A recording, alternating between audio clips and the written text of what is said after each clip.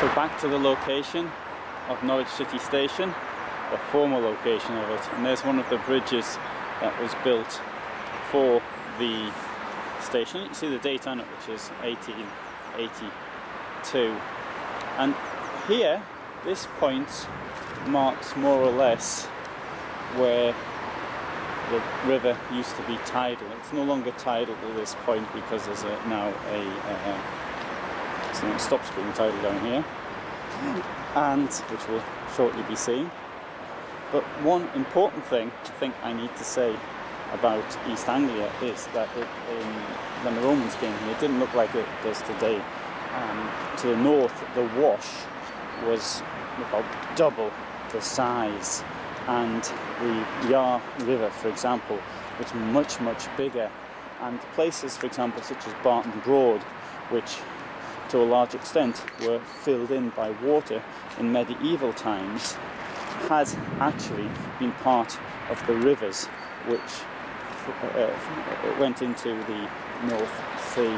So it was much more river traffic then than there could be today. And one of the effects of this was to bring the Vikings here, for example. They went up the rivers as far as they could get, and as far as they could get was more or less Norwich, and that is why they're here. The river, of course, also played a very important part in trade. So it was Norwich grew on the basis of the wool industry to a large extent in medieval times, and this was then exported, and this contributed to Norwich being, for example, at the time of William the Conqueror, it was the third largest town in the British Isles, to becoming the second largest, and then competing for many hundreds, well, maybe tens, shall we say, years, lots of tens, with Bristol to be the second largest town in the British Isles.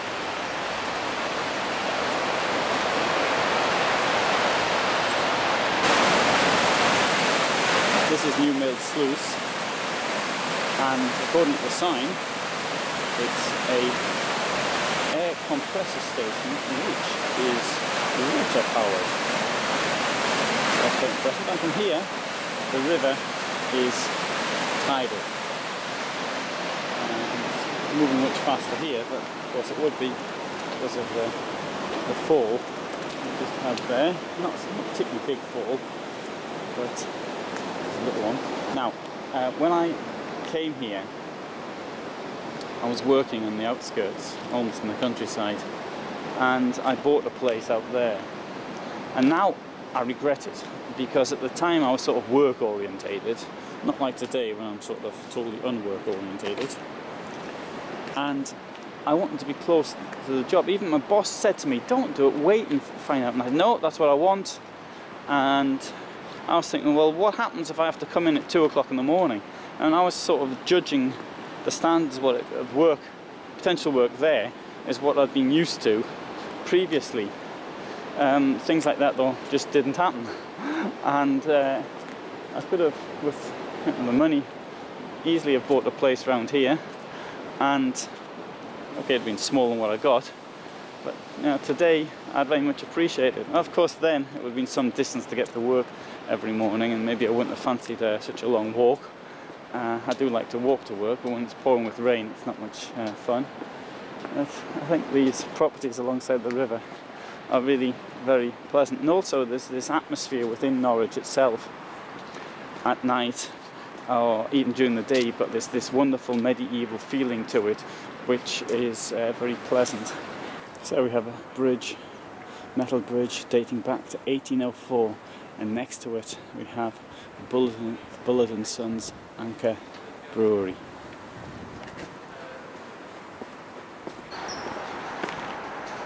I've been walking along the northern side of the river, and now on the south, but here's a view across to the north, and I very much appreciate the way these houses have been built. Although they're new, they've adopted a style which suggests to me it has even got something Hanseatic about it, but it's very much within the idea of Norwich as a ancient port, if you like. Here, this area used to be an island, and again, it's been drained. It's an island in the river, and the word Coslana, which I think it means island with reeds, or no, without reeds. It's one of the two in Old Norse.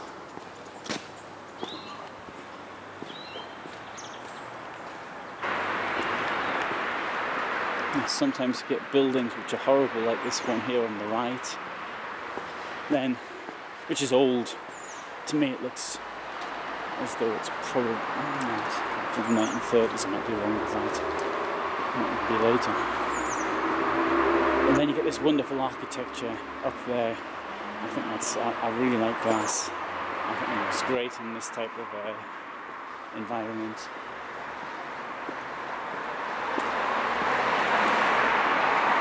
Great place to live, really, but unfortunately the balconies are on the northern side, so not going to get much sun there. Now at this point here, I've got a bit of a problem if I want to follow the river, because there's nowhere to do it in the southern bank, because it comes to a dead end down there, and you can see there's nowhere to do it in the northern bank either. So we'll just go along this street here, go on the northern bank, then join it a little later. So they've got a sign with number 1 bikeway, and go to River, which you can see another film of mine, which is just over 20 kilometres from here, and there's the Golden Star. Isn't that a wonderful house? I suspect that's 18th century. And so turn up here into Colgate. Now the word gate in Norse means way, gate, and we see that in many places in the Viking heritage. Lots of places in York, for example, with that type of name.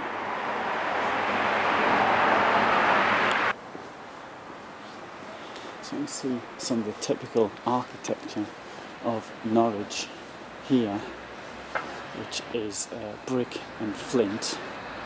Now there's no stone here which is usable for construction purposes, so that's why you see so much flint. Indeed, that's why the stone was brought from Caen in France when the cathedral was built. I'll be talking about that later. These old buildings I find utterly really attractive. These here, which is Victorian, I'm not so keen on. That's one of the buildings of Aviva, who have so far refused to pay for my motorhome insurance, but I'm sure I'll be returning to that one as well later. I hope I don't have to warn other people about what happened to me on that front. Here, next to the church, I'm standing on some gravestones, so I should really get off them. So we've got a date. What we have, I can't see it. The house we see there was built in the middle of the 16th century by one Henry Bacon, who became Sheriff of Norwich around 1548 or thereabouts, during the reign of Edward VI. And it does have some kind of association with the Kent's Rebellion, but I'm not certain exactly what. Of course, many of the areas around here were actually fought over during that revolt, and I suspect there were considerable damage actually done at the time. Now, turning up this street though, this street is much older. It dates the 10th century. It's part of the Viking defensive ramparts were here. Of course, unfortunately, we don't see anything from that period. Now, there's St. George's barber shop, which I went to, and very friendly person who runs that, and he's got a very interesting decor inside, which anyway, I won't say more about that.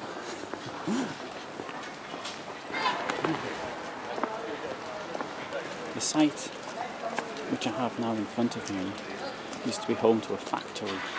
In 1876, a Norvik shoe factory was built there, and this was the largest shoe producer in the United Kingdom at the turn of the 19th and 20th centuries, and it produced up to about 200,000 pairs of shoes per year, and it was a significant employer.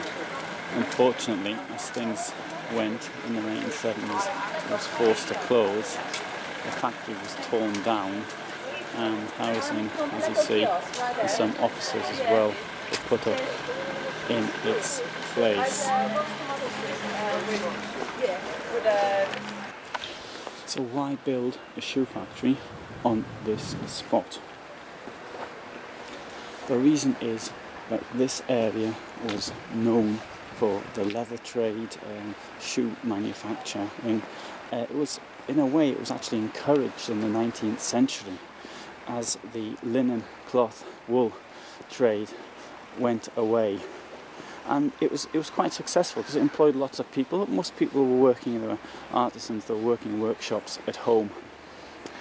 And the owners of Norvik, I'm sure, had the idea, or they probably started out the same way, but their business grew and eventually was able to employ people who were doing it at home and all the rest of it, and grew in that way. They had the possibility of buying bulk, of marketing the products, and that's the reason for its success.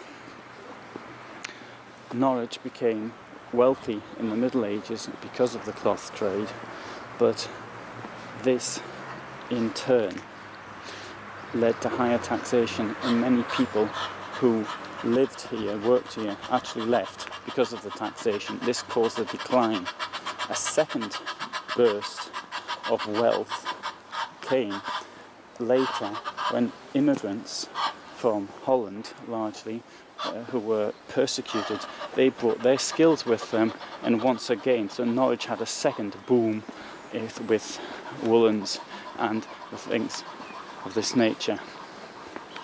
There's a very important lesson there, though, for left-wing ideology, is that the more you tax something, the less money you actually collect through taxation.